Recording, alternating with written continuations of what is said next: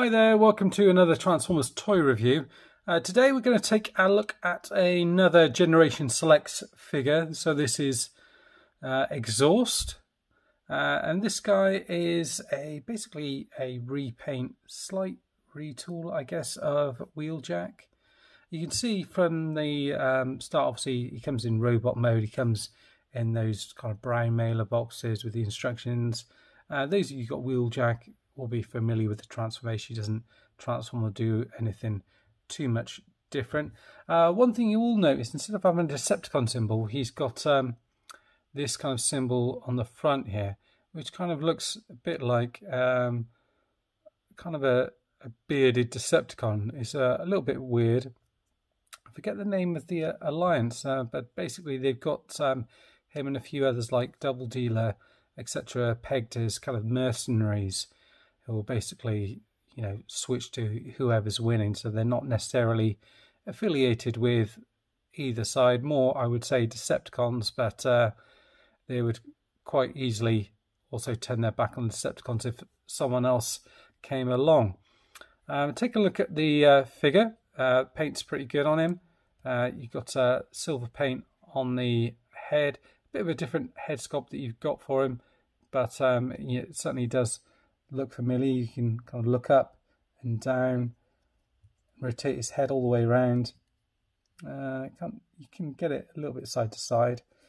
These bits are just plain white, which is a little bit of a shame. I think taking them off, I've got that chrome paint that I've mentioned in a different review, would be quite a good idea. I'm quite tempted to paint underneath here.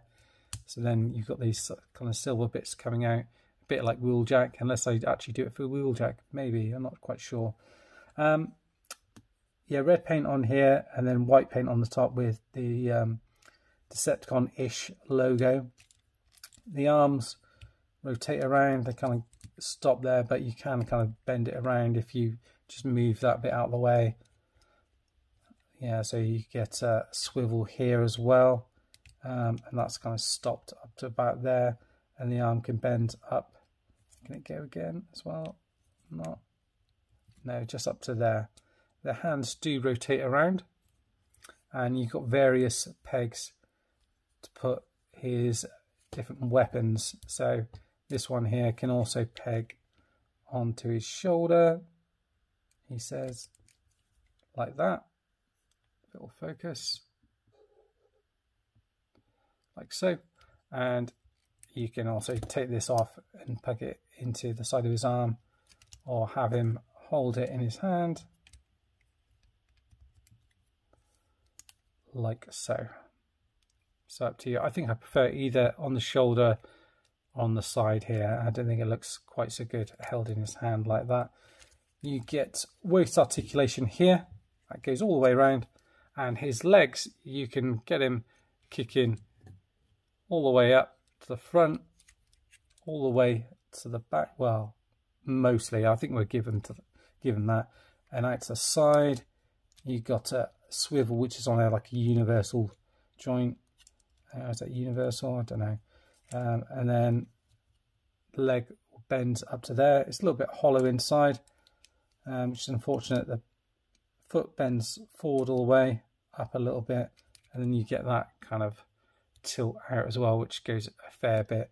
There's lots of paint on his legs, so you get the red paint on here, and then all of this detailing here, which you'll see more in vehicle mode, and even the wheels are painted here as well, and that paint comes through on the feet as well.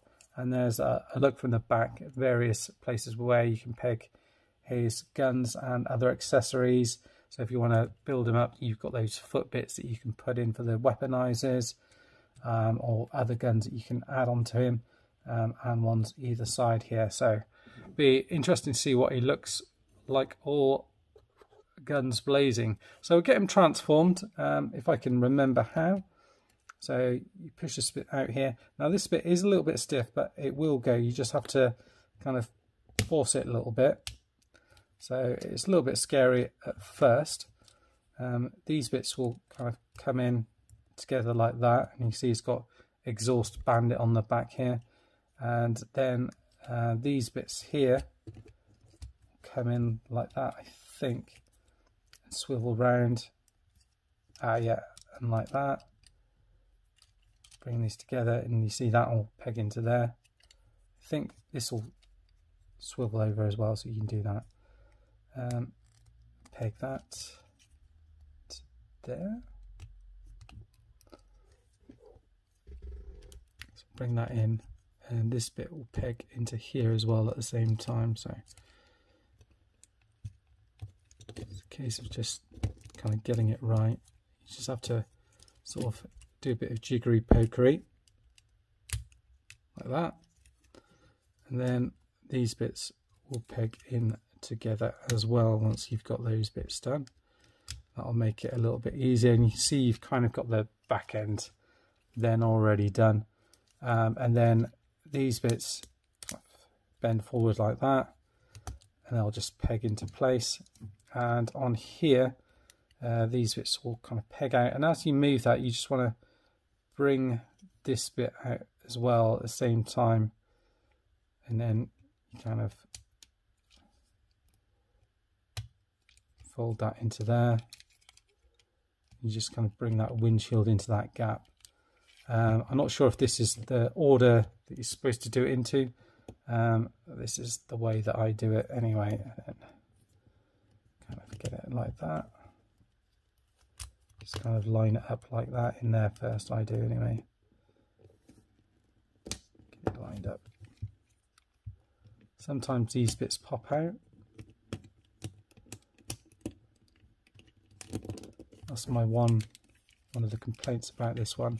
Then this windshield is going to peg down into that gap there. You can see where it is. I haven't got it quite lined up properly on this side here. There we go. And then it's a case of just pegging everything into place. And then you've got him in his vehicle mode. Pretty impressive, and you can say definitely looks a bit more Decepticon-y. Quite a few differences in the colour scheme. I do have Wheeljack, but not with me currently to be able to get him out and do a bit of a comparison. I did have him somewhere. He is about somewhere, but I'm not sure. Anyway, here he is in his vehicle mode. You see he's got some nice lettering down the side here, and most of it kind of blends in well. So this red and this red, they're all the same colour. The only thing that's slightly different is this, where it's painted white here, and the colour of the white plastic here. This bit stands out a little bit, but nothing too bad. It's got the number 7 on the side there, same on the other side. So it looks as if it's the same on both sides, with that weird Decepticon kind of symbol and exhaust on the top here. Bandit, I'm not quite, I can't remember what that's bit, but it's certainly got exhaust on a few different places in around him, and the number 598. And then you can peg this gun onto the top there if you want to. I think you can also peg it onto the back like that as well, so you can have it on the side. So there's a few different places where you can have it. I'll probably have it on the back there to start off with, and just have them like that. But that's it really, guys. I just wanted to give you a quick look at this figure. I haven't seen too many people review him, but I think he's well worth getting hold of. You know, it's quite, in my mind anyway, quite kind of an iconic character. I would like to see him make an appearance maybe in the cartoon series. It'd be really cool to see how they try and develop this character. Maybe even in the comics. That'd be really interesting to see if we get a representation of him in that as well, because as far as I'm aware, I don't think he's been in either. Anyway, that's it for now, guys. Thanks for watching, and as always, please stay safe. Cheers. Bye bye for now.